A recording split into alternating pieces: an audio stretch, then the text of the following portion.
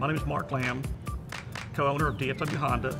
We're a full-service Honda dealer, Honda Powerhouse Level 5, which means we sell everything Honda makes. We're basically a full-service Honda dealership. We've been a dealer since '94, started with Lightspeed Unix in 1994, switched to the NXT system in 2003, and now we are on the EVO system. My name's Tony Ascona. I'm the controller here at DFW Honda. I've been here since 1985.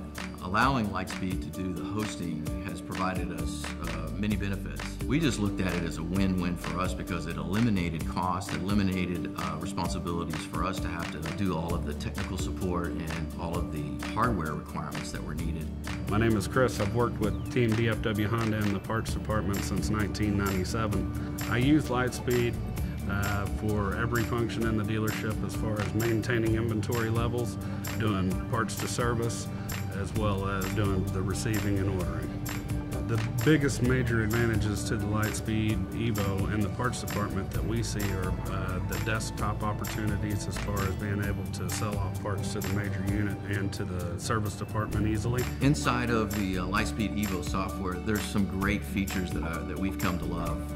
One of the biggest one I think is the quick buttons, the big bold buttons that are numbered that allow each user to personalize the buttons that are most useful to them.